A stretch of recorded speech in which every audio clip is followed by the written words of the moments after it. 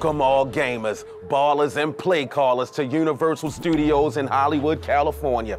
We're about to kick off the finals of the EA Sports Madden Challenge 07, the tournament to decide who is the best gamer at the best video game on this or any other planet. I'm Top Taylor, your host here with the winners of 17 regional Madden competitions, plus the winners of challenges in Canada, Mexico, and England, along with 4 online Madden champions.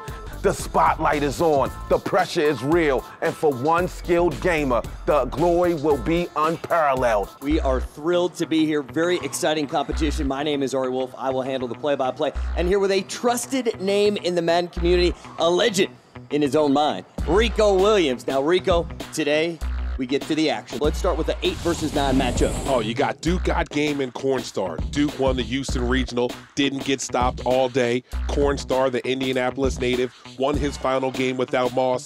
Definitely should be a shootout today.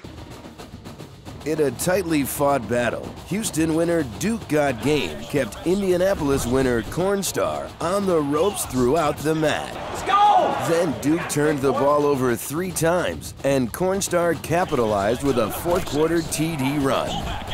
3 picks is something that's very hard to overcome, and all the time I spent preparing for this, I don't really even remember a game I had even 1 pick.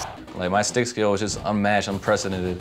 I would either pick pretty much anything that would throw, and I would just usually catch my way down the football field. All right, next matchup, the number 5 versus the number 12. So number 12 seed, the bottom seed in this side of the bracket. Any chance for an upset?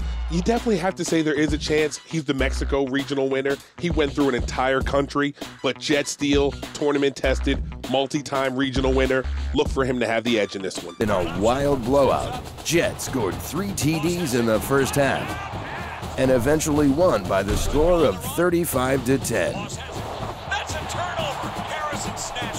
You know, there's so many different things you can do. There's so many different teams you can use, so many different playbooks, so many different looks. You know, all other games you get bored with real quick. The next matchup, I love these guys. Evil Ken versus David Bond. Oh, that definitely sounds like a movie on Universal Studios a lot. But look for Evil Ken. He's an online legend, been playing the game for many years, even at the tender age of 17. Look for Evil Ken to have the upper hand. I mean, I disagree with the rankings and the seeding and all of that. I mean, I believe that I'm a lot tougher than a lot of the people that were ranked higher than me. Evil Ken's 32-yard TD pass to Randy Moss topped off a dominating 21-point second quarter. David Bond couldn't recover and lost due to the 21-point mercy rule. Final score, Evil Ken 35, David Bond 10. Wasn't expecting that defense. It's hard to go against something you've never seen before, and with only 4-minute quarters, you only get so many time to learn it, adapt to it, and make your adjustment. And the final matchup of the first 4 pairings of the black brackets, the number 7 seed versus the number 10 seed. You got Bledsoe, the Minneapolis regional winner, against Mohamed Abduli, better known as M.A. He won Canada, should definitely be a good one, but Bledsoe is the favorite in this one. I'm not really one to judge anybody's game or anything, but like, I play the Toronto winner. I'm not trying to knock the Toronto winner or anything like that, but you know, if I've never heard of him, it's kind of good news for me. Oh man, it's intercepted. I intercepted him, took it to the house, 7-0. But showing the grit of a seasoned veteran, Bledsoe's Patriots rallied in the fourth quarter and walked away with a 38-24 victory.